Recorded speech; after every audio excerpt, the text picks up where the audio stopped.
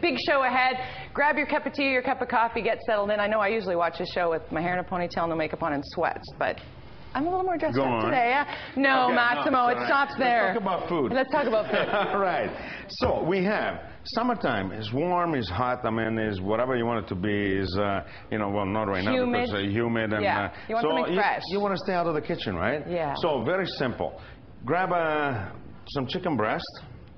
Boil a little bit of chicken stock. Drop the chicken breast in it. Poached. Okay. Boil for like 3 minutes. Turn it off. Done. This is what the result of that is. In 3 minutes. In 3 minutes. Okay? Simple. I like this so far. I like this so far. Exactly. Then what we do is we grab our crostini, and this is extremely simple. Look, a little bread, a little focaccia, we grill it, we place it in a plate, all right? And then what do?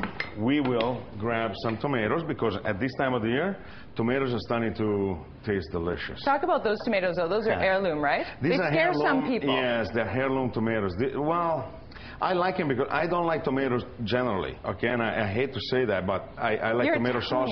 I know. How does an Italian hate tomatoes? I know. They got that taste of that, and But I like tomato salad in the summertime when the tomatoes are the real flavor. Okay? A bad tomato is a bad tomato, yes. I like tomatoes that have no seeds and no water inside. So my tomatoes have to be really dry and not so full of water, you know what I'm saying? I did not know that an heirloom tomato had less seeds and water. Well, these ones here is a variety that you find a lot in the heirloom grouping, and they have much less seeds and they have more dry meat, right? I mean, when you're making a salad, you want it a little under ripened.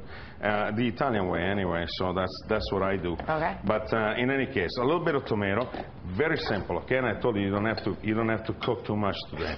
So we have a nice red onion, and these are perfect. Look at that. These red onions are to die for. Look at that. They're as sweet as they come, right? Yeah. That's the one that's not hot. Exactly. No.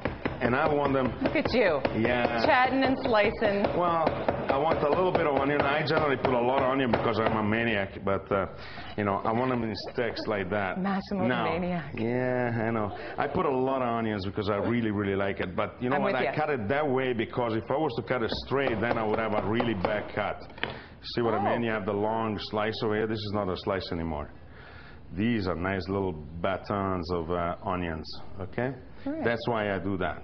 So let's move that on. Okay. Now we have avocado. You're familiar with avocado? And how do you find the perfect avocado? You have to squeeze it gently. Yes. And if it gives and is the right color, this is a Hass avocado, so it has to turn a little brown like this. Right. So, but when you squeeze it, it has to give. And inside it should be really beautifully green like that, okay? So all we have to do really is, let me see. Can I ask you one more avocado question? Go on. If you buy an avocado, you can't find the nice soft one. Right. If you buy one that's not quite ripe, is it true that you put it in a brown paper bag? Is that a myth, or is that? I think that the ripening happens if you wait long enough. Right. Not in the refrigerator. Not in the refrigerator. Right. That's the only thing. The only thing you don't have to do is putting it in the refrigerator. So, that's the idea. Personally, I've tried either way, and to me it doesn't work. I don't know. I will believe you. I've never tried it. I left one out and one in the bag, and it doesn't happen. I heard about putting it in flour too. I don't know. Like in your flour? Yeah, just in flour, in a flour canister. Yeah, apparently I don't know. But you know what? You have to go to the supermarket.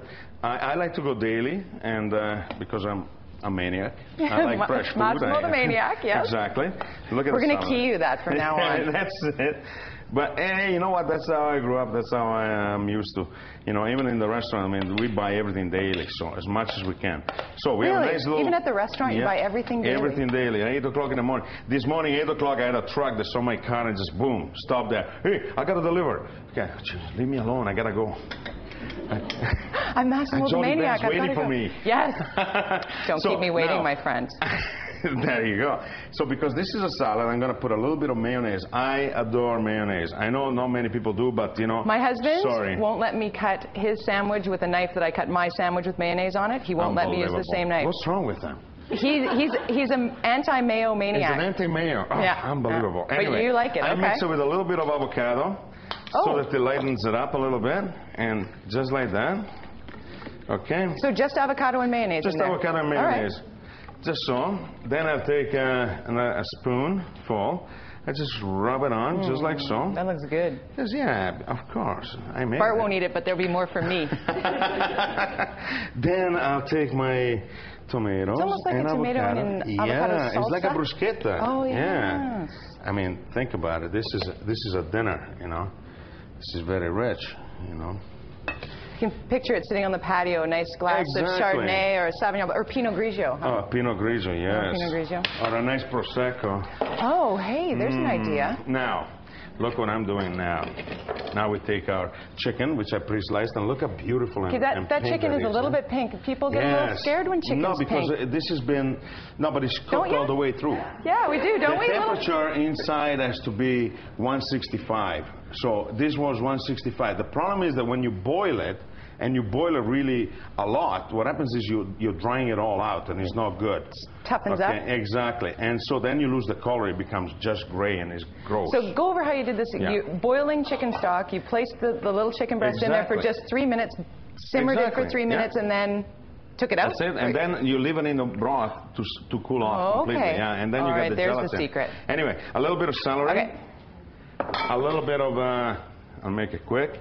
A little bit of Parmigiano, just shredded. A little cilantro, because we're mixing everything a little bit. We have a little walnuts. You know, last October, I was lucky enough to be invited to go to the California walnut harvest, and it was amazing. Oh, that would I never be great. had such a more beautiful California experience than that. walnut harvest. Oh, it was fantastic. It changed my mind about walnuts because, you know, that too is one of the things I don't really like to eat too much. But since that time, I tasted walnuts in a different way, and they were fabulous. Very healthy for you too. Very healthy, very, very healthy. So this is your dish. And what do we call this? Okay, this is I say is a poached chicken breast crostino. Poached chicken breast. Yeah, let's give it a. Do you want it for dinner? Wait. I want. Oh, a little olive oil over there. Can't go wrong with that. Good. Yeah. Well, Massimo, you've made my day because I'm totally having this not only now, but also when I get home tonight. I'm going to make it for dinner because I can make it without the mayonnaise for husband. Oh, sure. But I can make it with the mayonnaise for me. And for yourself, yeah. I like it. Okay, we're going to show you the recipe. You got your pen and paper ready. Recipe recap is coming up. We're going to take a quick break. Come back with much more Cityline. Thanks for sticking around with us. This looks phenomenal. This looks really good.